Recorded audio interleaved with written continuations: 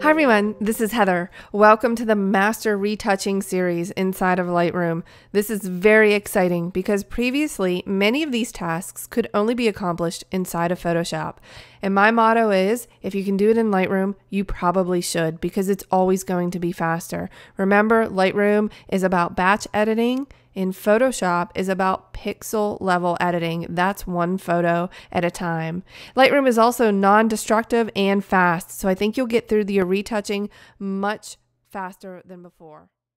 Is because this is the photograph that I use in my master's Photoshop retouching class.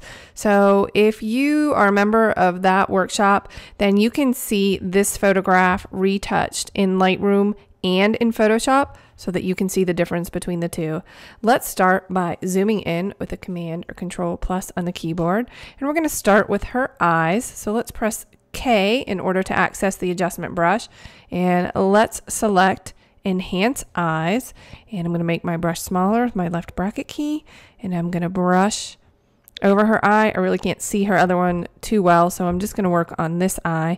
And now I'm going to increase the blue a little bit by pulling down on the temperature. Let's create a new node to soften her skin.